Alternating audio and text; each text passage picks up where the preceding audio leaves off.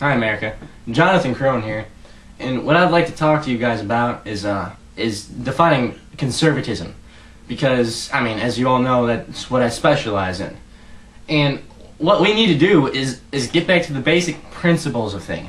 And when I say principles, I really want to pound that in your head. Principles, principles, principles, principles, principles, principles. That is key to anything we're going to do in our political party. Now, I mean, I don't want to sound like I'm a know-it-all or anything. But what we need to do is we need to connect. We need to connect as a nation, and we need to figure out our same views and just focus on that. Focus on our key principles that we all have in common.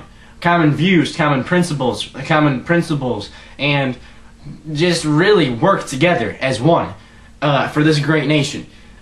And I mean, like, you look at Obama, you know, with all he's doing, like the stimulus. You know, I mean, stimulus. What did that do for us? You know what I mean?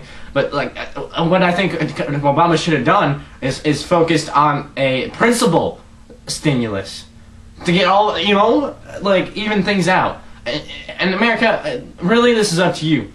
I just want you to concentrate. I want you to go home, look up the word principle. I want you to write it down 20 times, or maybe 20,000, and just focus on becoming one.